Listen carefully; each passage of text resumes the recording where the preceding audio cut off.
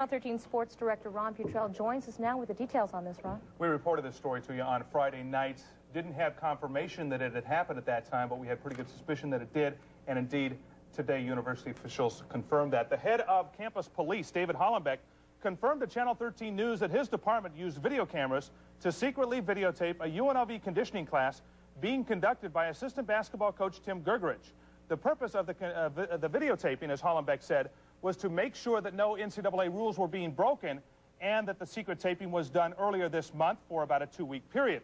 Hollenbeck told me he did the videotaping on orders from UNLV compliance officer Brad Book, shown here.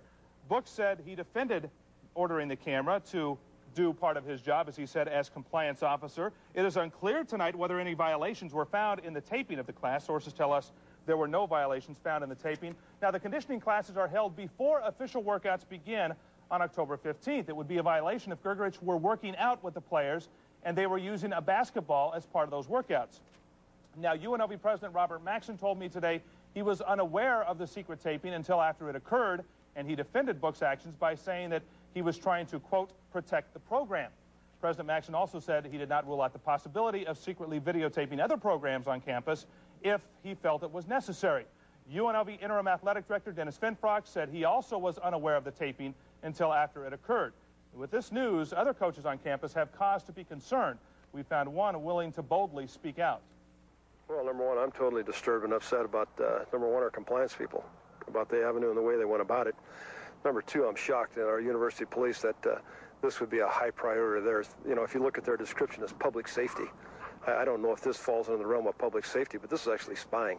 And I've been involved here 23 years at the university, and believe me, this was about as low a stunt as I feel at the university administration, legal compliance, or administration on the 7th floor, athletic department administration could do. And if that's the way it's going to be around here, then I tell you, you're going to have to watch your backside, because it's not a very good place to work anymore.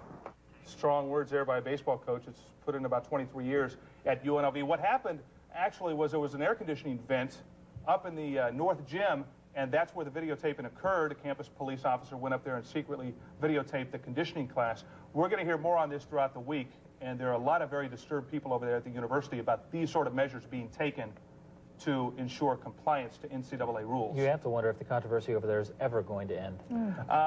It's going to continue and probably get hotter from here. Yeah. Okay, Ron, we'll hear more later. Thanks.